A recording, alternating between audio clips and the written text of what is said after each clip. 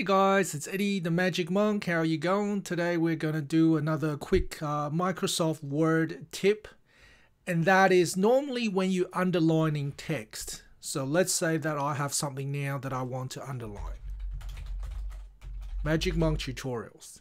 If I want to underline it, I would highlight it and just click underline.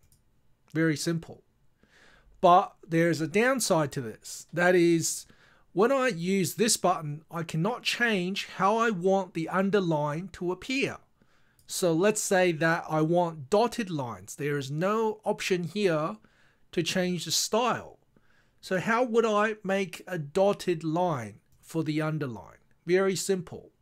Okay, all you have to do is right click instead of left click. Use right click and choose font. And where it says all text, you can see there's an underline style, and that's when you can choose dotted, and you can even change a color, and you can do whatever you want. Okay, so now you have a dotted underline. All right, thanks for watching, guys. See you next time.